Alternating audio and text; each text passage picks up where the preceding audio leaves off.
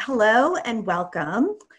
We have an interesting discussion today about the creative industry's role in changing the narrative around racial injustice. I'm Sherry Klein. I am a group account director at the Ad Council, and I work on a number of campaigns like Love Has No Labels and Belonging Begins With Us, both of which are designed to help change the narrative around race, equity, and inclusion. I'm really glad to be here today. But let's face it, it's been a really rough year. We've experienced a series of crises, including a global pandemic, mass unemployment, rise in hate crimes, and of course, widespread demonstrations over systemic racism. Of course, the American public has really been pushing brands and the creative industry to speak out, speak up when it comes to issues around race. Last year, the Edelman Trust Barometer, said that 60% of Americans said they wanted brands to speak out against the attacks against Black Americans. And we've started to see some brands do that. And I think, well, we've seen a lot of movement. We can all agree that there's still a lot to learn, a lot to educate ourselves on, and a lot to do in this space. And that's really what today's discussion's about. We know the power of creative agencies and the media in moving issues and using platforms successfully, particularly around areas of racial injustice. So today we're just going to talk a little bit about, maybe what some of the strategies are when it comes to changing minds and sparking new actions, and what we can ask of the industry. So I'm joined today with an incredible panel of colleagues who are leading phenomenal work in this space. Welcome. Maybe if you just want to wave Jayanta Jenkins, Tara DeVoe, and Elliot Lum. And I'm not going to introduce each of you. I'm going to let you speak for yourselves there. So I'm just going to maybe point to each of you, ask that you do a brief introduction of yourself, and then maybe share a piece of content that might be relevant to the discussion today. Sound good? Okay, so Jayanta, would you like to start? Please introduce yourself. Good afternoon or good morning. Jayanta Jenkins, and I am EVP, Head of Marketing, Head of Content Marketing at Disney+. And I'm going to be sharing a piece of work from my nonprofit that I started Saturday morning, a piece we did for Procter & Gamble called The Look, which addresses unconscious bias.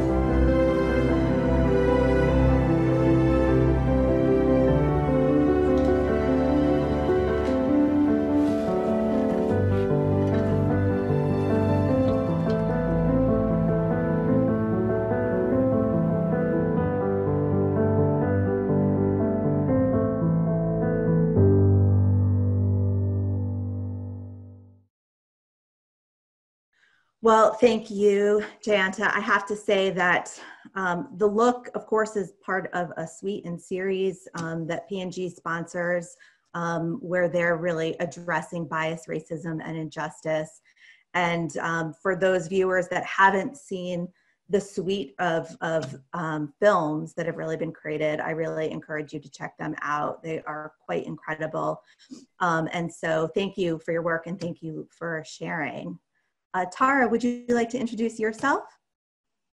Sure. I'm Tara DeVoe. I'm the CMO of an entertainment marketing company in LA called Wildcard Creative Group, and I'm managing director of our immersive content studio, 3AM.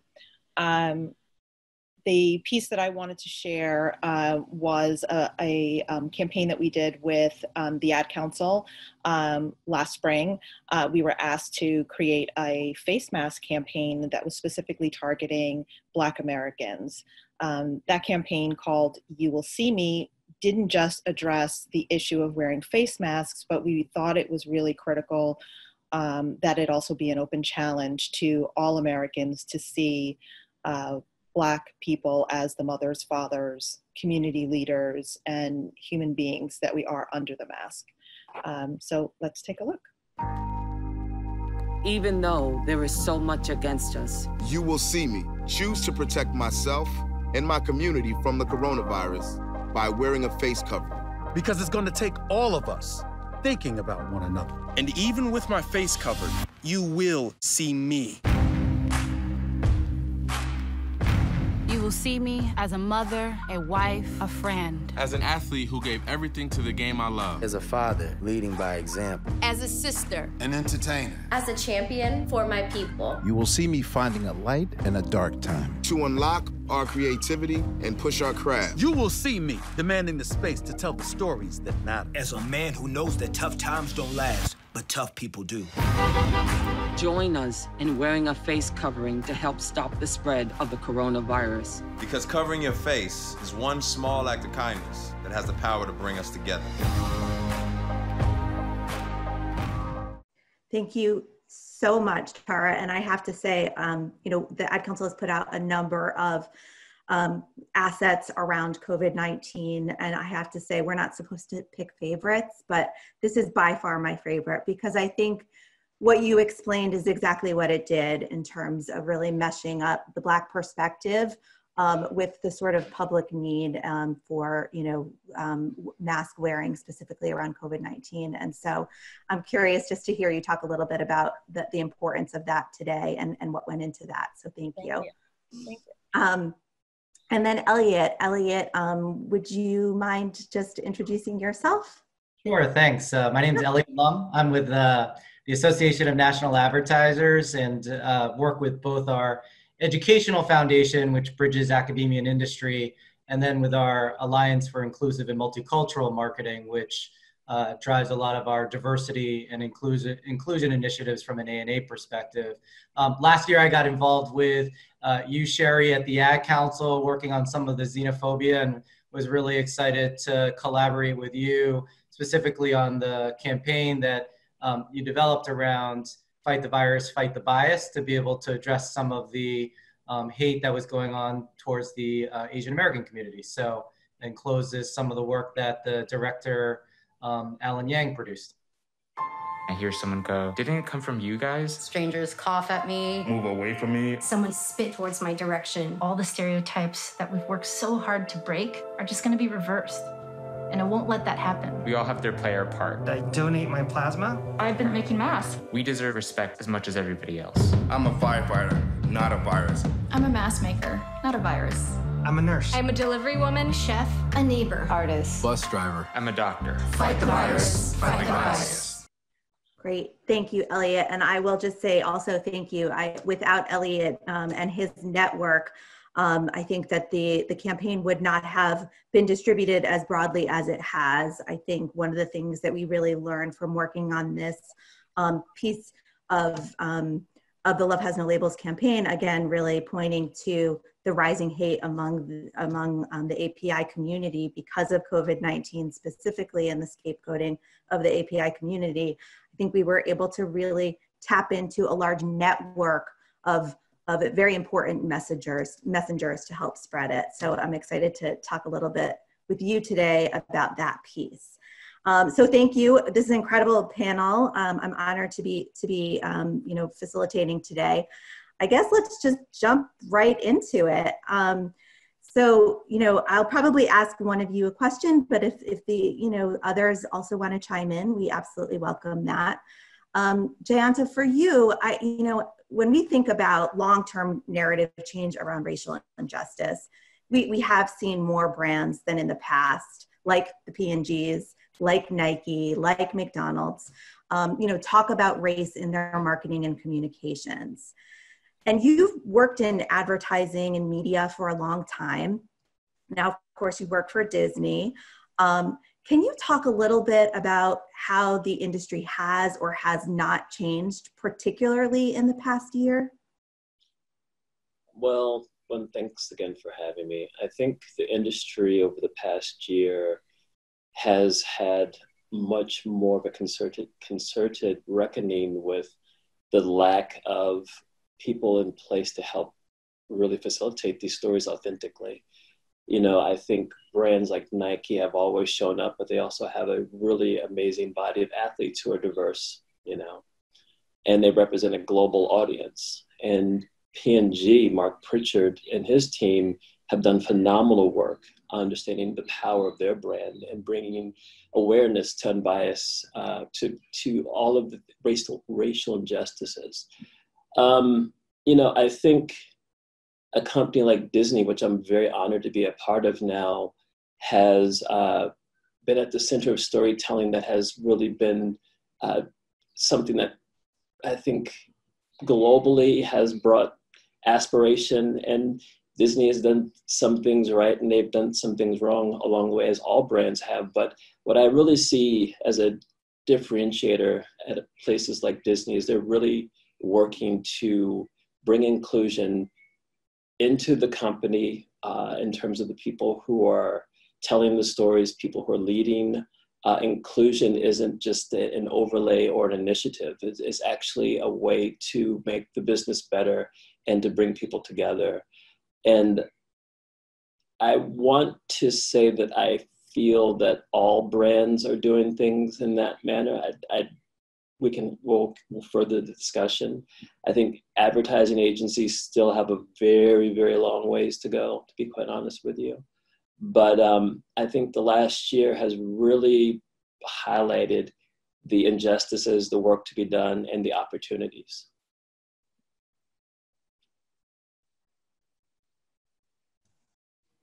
Agreed. Tara or Elliot, is there anything there that you'd like to add? Sorry, I was on mute.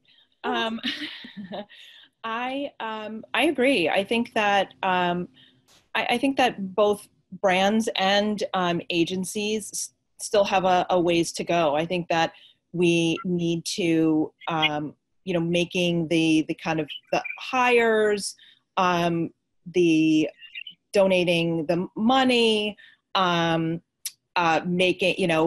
include being more inclusive in their internship program. Those are all kind of the low-hanging fruit that I think that we saw a lot of this summer and extending into the new year. Hi, Phoenix.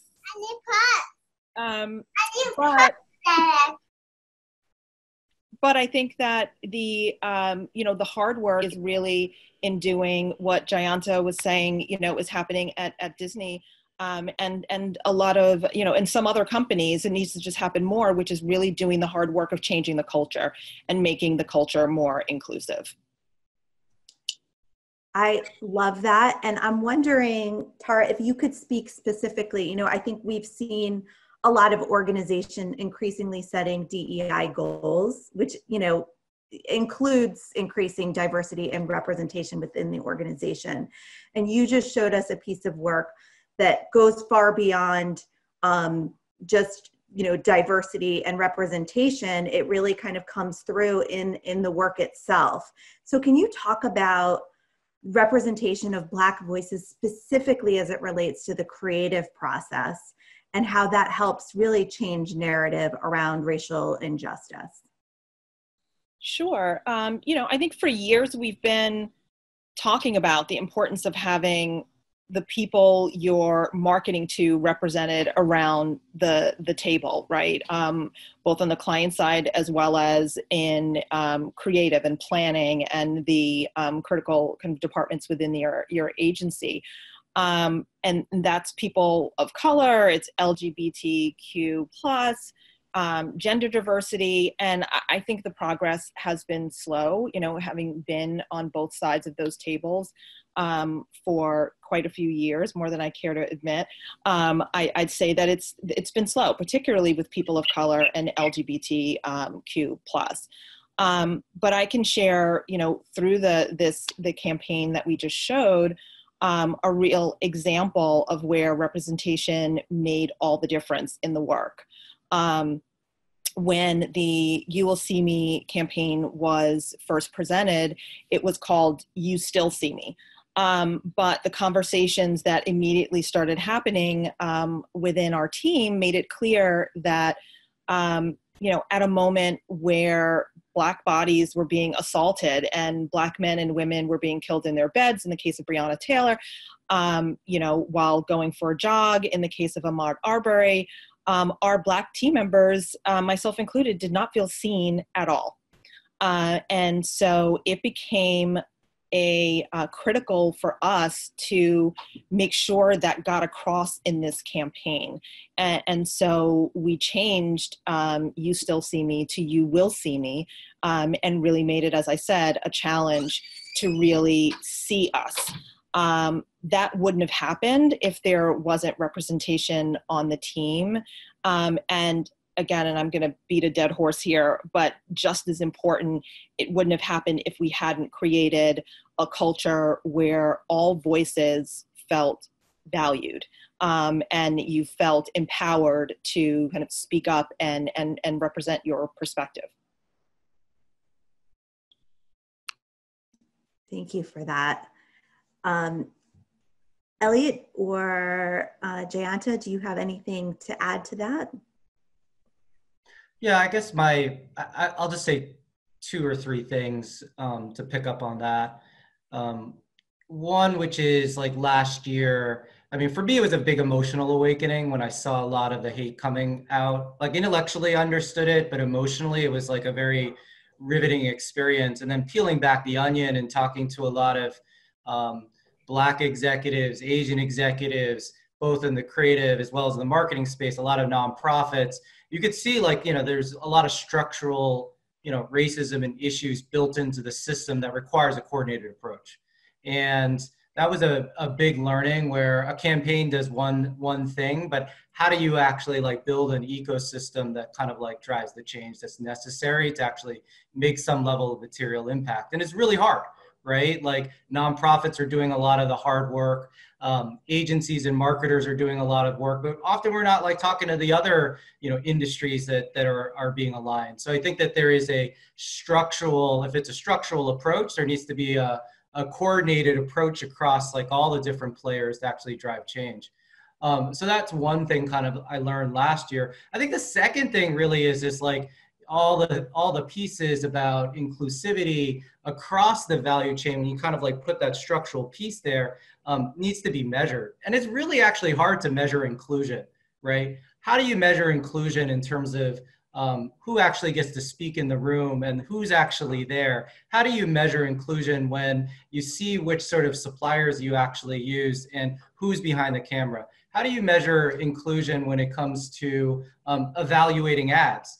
And so like, I think the idea is like, how do you embed data into like the evaluation process, and specifically talking about marketing and advertising? And that's what I think, you know, the Alliance for Inclusive and Multicultural Marketing is really doing, to be able to elevate this and embed these sort of metrics that have never been embedded before into our ecosystem, so that the numbers tell a story, where those numbers then sort of drive maybe different resource allocation decisions about, you know, how you allocate your resources to ultimately grow your companies, which is what, you know, a lot of these companies are there for. So those are kind of like 2 of the learnings that I had from last year to address this to drive change. Yeah, I think I think story is a driver as well. I mean, clearly brands have responsibility and help inform a narrative because they're trying to sell things, and the way they show up to include or exclude frames how people feel about themselves in relation to a brand.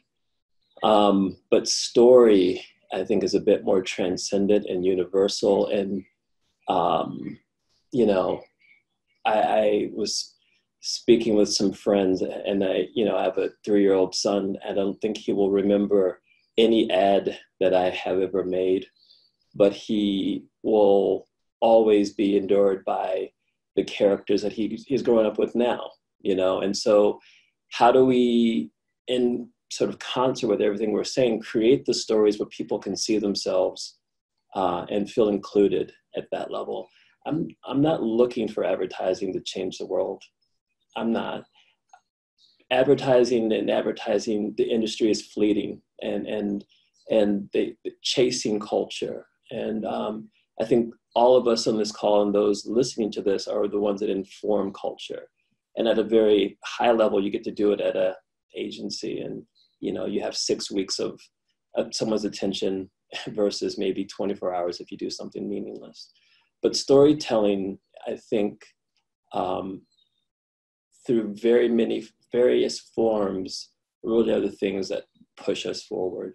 And now that we're in a position to see more creators that look like us at major places, the Kenya Barrises, there's too many to name, but you feel a distinct change and shift in how our stories are being told and how we're feeling included, how we're celebrating each other's similarities. So, of course, it's about Black stories, Asian stories, Latino stories, all stories, but what are we really doing to bring us all together to really celebrate our similarities and push this thing forward? It's not like, again, I'm not looking for advertising to do that. And I think, I feel very fortunate to have been at some really great places, but I understand the opportunity. The real opportunity is in shaping the storytelling and how that gets delivered and how we find ourselves kind of championed in those ways, Yeah, I'd add to that. I agree. Like, I think it's a both and, right? Like it's a yes, like all of those pieces about film and theater and representation are crucial.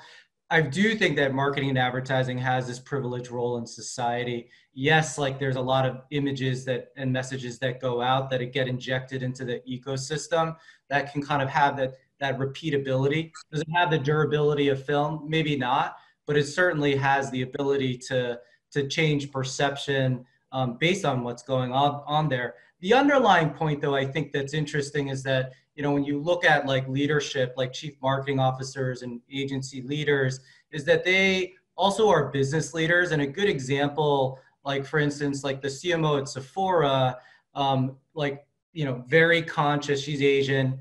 She sort of for the first time actually was like, wow, like all of this is happening. I never really advocated for my own community. And now is like starting to bring in like nonprofits into her organization as a marketeer, but thinking of herself as a businesswoman that sort of like represents her overall, represents this particular interest for her. And that's sort of like, I think the power that I think marketers and advertisers have is that they're also business leaders that can impact change within their own organizational structure beyond what's happening from a communications perspective. Yeah, I would agree with you, Elliot. I do think that it's not an either or, it's an and. I am totally dating myself, and the Cosby Show kind of changed my and many people's kind of perspective about seeing two Black professionals in a home, doctor and lawyer, just kind of killing it on a day-to-day basis, and while I had two parents in the home, most of the stories that I was seeing in media and how we were represented was not that, and it was a game changer. And so I think that storytelling, despite all of the controversy later, I think the storytelling there was critical in kind of moving culture forward. But I do think that advertising also has that responsibility and that power. And I do believe that, you know, being able to now work on kind of both sides of that, working directly with filmmakers, but also working on marketing campaigns, I do see that while you may not necessarily remember the brand in an ad, you might remember that mom and dad, and the fact that mom and dad was a, you know, a Black family. I saw the Disney Plus Star ad yesterday, and it struck me. It was a Black mom and dad who were sitting down after, I guess, the kids had gone to bed, and snuggling together and turning on TV to watch kind of TV that was there, you know, for their time. That to me is powerful. You know, Jayanta, your son Phoenix may not ever remember that ad if that was something that you had a hand in, but it was powerful in pushing forward, you know, that stable Black families and that message and culture. So I think they have to work hand in hand. And I think it's the, you know, the onus is really on us as a collective creative community to ensure that we are always kind of thinking, you know, I should be thinking not just about the Black perspective, but what is the Asian perspective? What is the LGBTQ perspective?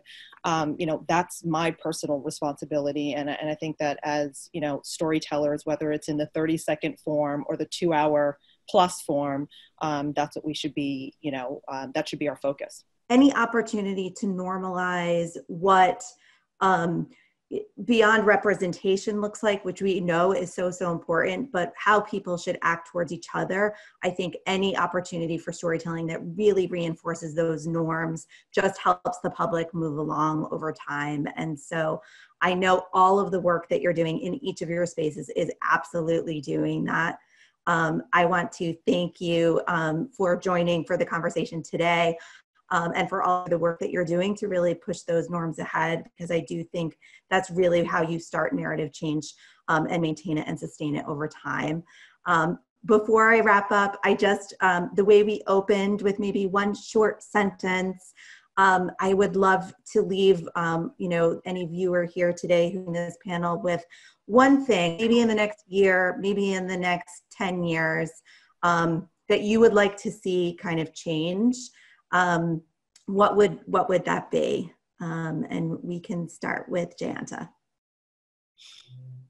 You know what? I'm going to close with a poem. There's a mountain and it's mighty high. You can't see the top unless you fly. There's a molehill of proven ground. Ain't nowhere to go if you hang around. Everybody wants to tell what's already been told. Everybody wants to sell what's already been sold. What's the use of money if you're not going to break the mold? I love that. That was beautiful, by the way. That was, and we don't want to follow that. Let's end there. Maybe we just end there. Well, thank you everybody who's watching. Enjoy the South by Southwest panels. And again, to my colleagues, thank you so much. I feel smarter for being part of this. So thank you. Thank you. Thanks for having us. Bye. Bye. Thanks.